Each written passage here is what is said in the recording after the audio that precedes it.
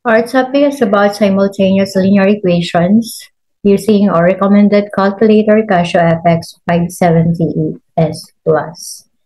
But let's have an overview po muna. Linear equations are the equations in which highest power of the variable is 1.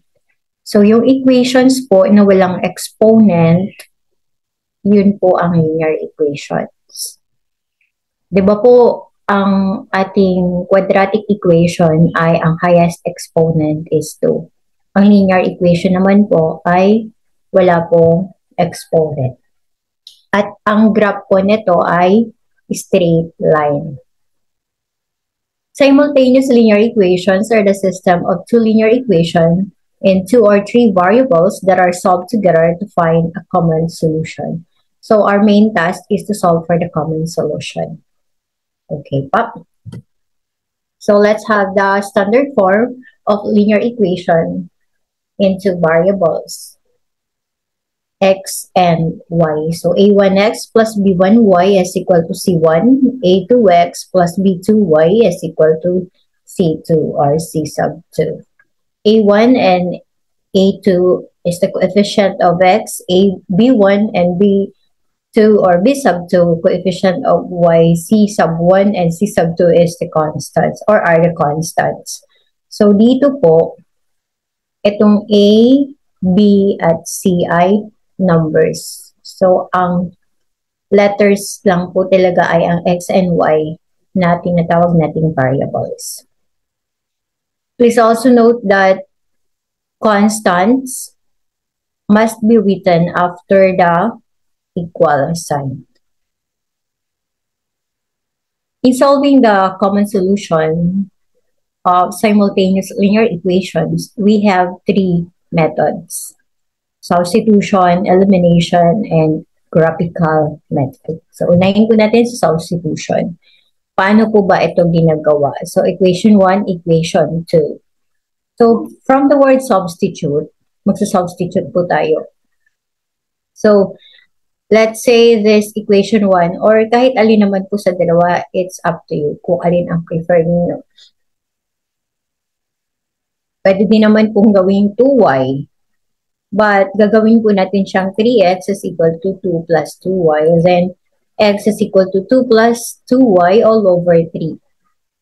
Na ito pong x na ito ay isa-substitute po natin sa x na ito ng equation 2.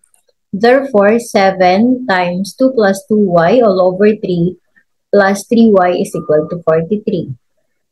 As we noticed, isa na lang po ang ating variable. Therefore, masasolve na po natin si y which is equal to 5.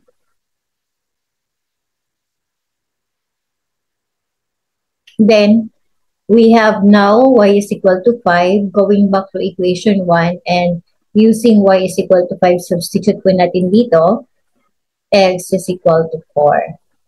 Mabilisan lang po, kasi Caltech naman po talaga ang ating gagawin. So, the common solution for 5. Diba, ito po yung point. Ganito po natin sinusulat. X coordinate, comma, then y coordinate, which is 5. So, substitution, pipili lang kung alin sa isa lang po, bawal po ang pinagsasabay. Charot. So, isa lang, then it's your preference kung anong variable ang gusto nyo pong gawin muna, tapos isa-substitute sa isa. So, yun po ang substitution. Sa elimination, from the word eliminate, meron po tayong tatanggalin. So, the given, we have two equations. Ang i-consider po natin ay yung coefficient ng ating variable. Then, kailangan po magpareho sila para ma-eliminate po ang isa sa kanila. So, dito po, 1/2, yung coefficient ni x, 1 naman po dito. So, paano po sila magpapareho? Pwede po natin itong i-times sa 2 or ito ay i-times sa 1/2 para magpareho doon. The same with this one, 2/3 and 1/3. So, times 2 para magpareho dito. So, kanya-kanyang discard. Pero ngayon po, doon tayo sa medyo mas mahirap. 1/2. Pwede namang 2 doon, pero 1/2 po yung ating gagawin. So, x over 2, y over 6 times 1/2. Yung buong equation po ang ita-times ng 1/2. Then, 3 over 2. Bakit po yung buong equation? Para the same pa rin pong equation yan. Kapag any number, any value na tinimes po natin sa buong equation will result to equal equation pa rin. So, copy natin dito. Pareho na po yung ating first variable, x over 2. So, pwede na po natin siyang ma-eliminate. Anong operation po? Subtraction. So, kapag subtraction po, magpapalit po yung signs ng ating subtrahen. So, ayan, magpapalit po sila ng signs. Then, magpo-proceed po tayo sa addition. So, 1/2 plus negative 1/2. Oh, nauna na siya. 1/2 plus negative 1/2 is equal to 0. So, cancel. Pasensya na po, nauna na ang ating slides. So, 2/3 plus 1 over 6 is equal to 5.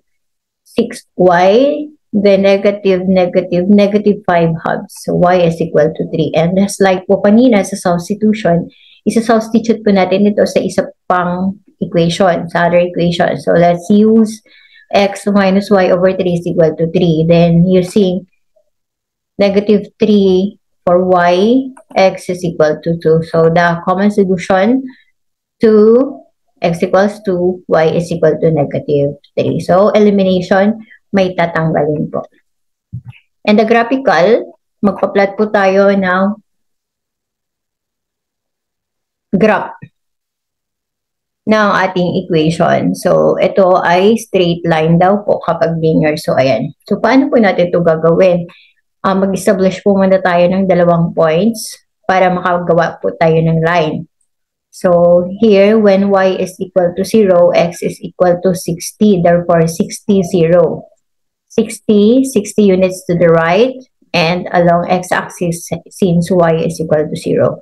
So, ito po yun na point na yun. And when x is equal to 0, y is equal to 1. So, 0, 60, 0, then 60 units upward. So, here, connecting the 2 points, we have now the line x plus y equals 60 in green. The same po kay x minus y is equal to 2 when y is equal to 0, x is equal to 2. So, 2, 0. 2 units to the right along x-axis since y is equal to 0. When x is equal to 0, y is equal to negative 2. So, from the origin, move 2 units down since negative 2. So, these are the points. Connecting these 2 points, ito na pong line, ang ating x minus y equals 2 in red. Oh, what's this? 3129. It is the point of intersection. Ito po yung kanilang tagpuan. So, ito po yung ating common solution. 3129.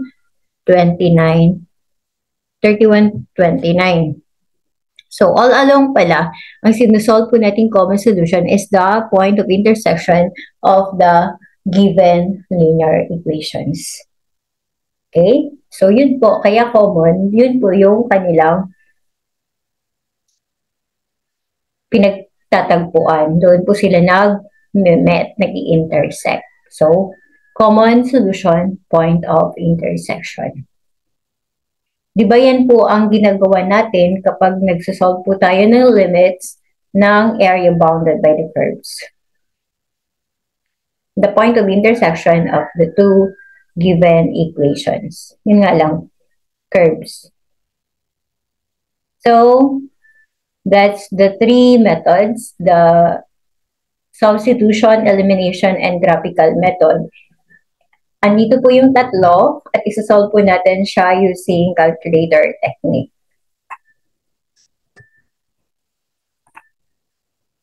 So, paano po? Mode 5, x, y, and constant. Diba kaya sinabi po na kailangan nasa after po ng equal sign. So, 1. A, B, C. Ito din po yung kanina, yung coefficient and constant. So, the coefficient of x is 3.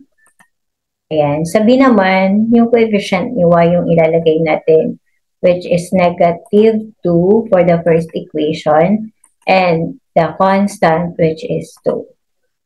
For the next, 7 naman, and 3, then 43. Kasi, after naman po ng equal sign ang ating constants. So, para ma-enter po pala, ang data equal sign lang. Equal sign ulit, 4 ang x, 5 ang y. So, there, haya-hay. The second one, the coefficient of x is 0.5. Then, 2/3 for our y. Negative 1 for our constant. And equal sign, 1, negative 1/3, and 3. Kailangan double check din po natin yung ini-input natin. So, 2, negative 3, and yes, correct. And then, the last, 1 ang ating x, 1 ang ating y, and 60 po ang ating constant. 1, negative 1, and 2. 31 and 29. So, we're good.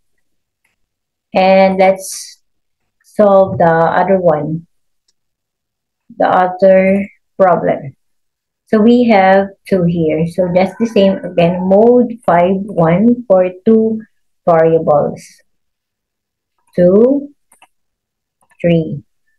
Then, negative 2 for constant. 5, 4, and oops, di ba dapat po ay nasa kabila po ito. Kaya magiging po negative 2. Yan, careful po tayo. So, the answer is 2/7 and negative 6/7 as for our point of intersection of the two given linear equation. But wait, paano po kapag tatlo na? So, here, 3 variables, a sub 1x plus b sub 1y plus c sub 1z is equal to d1. So, naka-D na po ang ating constants at ang c po natin ay coefficient na po ni z. Ayan. Alas pareho lang po kanina, nadagdagan lang siya. So, practice. Paano na po siya sa calculator? Kasi yung kanina ay dalawa lang, di ba? Dalawa, A and B. For X and Y coefficient. So, mode 5 for equation, hahanapin po natin ang may X, Y, and Z, which is 2. After po ulit ng equal sign ang ating constant. So, ayun, lagi po natin yung tatandaan. So, number 2 din po. Input lang po ulit natin ang coefficients. 2, coefficient po ni Z ay negative 1.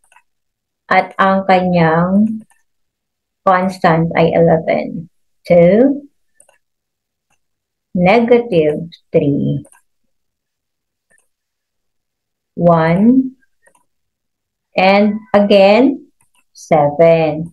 Kasi dapat after po ng equal sign. 5, 1, negative 2, and 12. Okay, equal sign, 4, 2, 5. So the point of intersection, 4, 2, and 5. So that's it. Thank you so much.